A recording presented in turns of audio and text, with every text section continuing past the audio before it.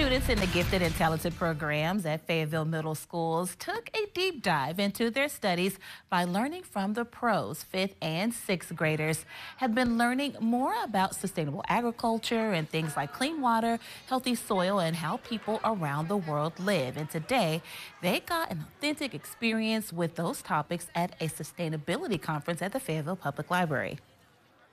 We invited people from the community who have jobs that kind of relate to sustainability in to teach a little more about their area of expertise. So we wanted it to be like a real conference, and we have sessions. The students are coming in and they're working in these sessions.